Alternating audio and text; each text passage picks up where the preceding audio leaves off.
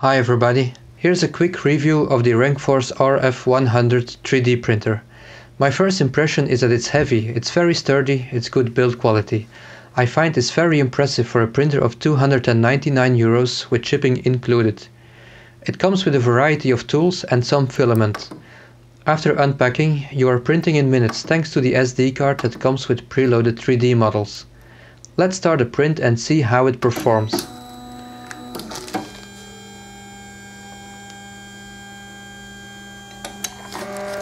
Here you see a cover for the electronics above the extruder. I removed it because it really amplifies the noise of the fan, but also because inserting new filament is way easier without the cover.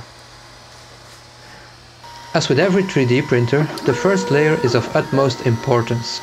There is a set screw for the Z-axis end stop that helps you to set the zero level point. Setting it is very easy, and once set, every print starts beautifully and exactly as it should be. You will notice that I print on Build-Tack surface.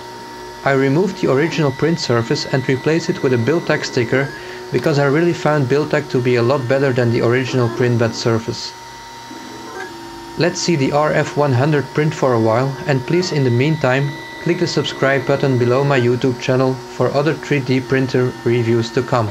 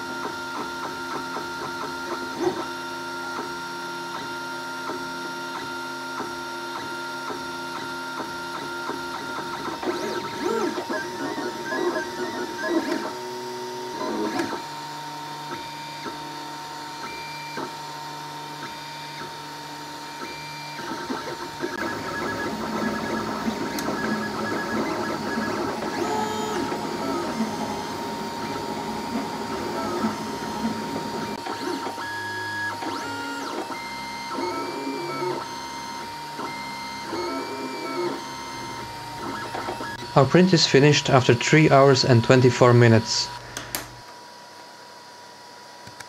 I think the print looks beautiful.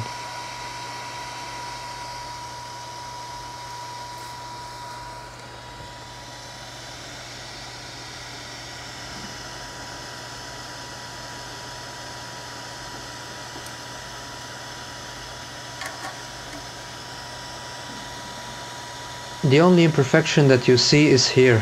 And this must be because of the print bed slightly moving sometimes. And this seems to be a typical little problem for the RF100. There are holes that keep the print bed in place around screws, but this is not a super tight fit, and this must be the cause for the bed slightly moving.